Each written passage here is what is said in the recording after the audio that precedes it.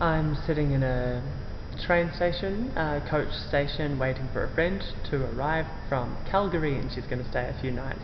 So I'm looking forward to that. I've just come from a work dinner. Yeah, a free meal, arranged through work, and it was cool, but I'm so disappointed in the people I work with, because our whole office was invited. Guess how many people from the office showed up? 2.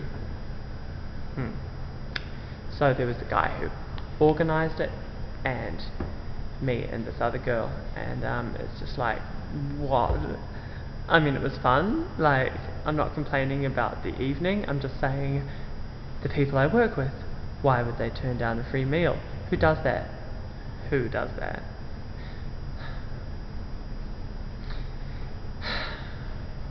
No homies I want to roll with, that's who. You know, the other night I did this catering gig, and I was working with career waiters, and career waiters are just the best people. They always want to like have drinks after work and go out and do things and have fun, and just they live and they travel, and you know, it's just nice to be around.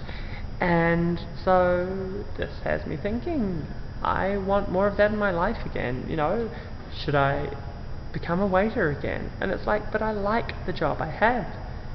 It's just the people. And there's a saying, it's people. In Māori it's I don't know what it is in Māori. Te tangata. Yeah, something like that.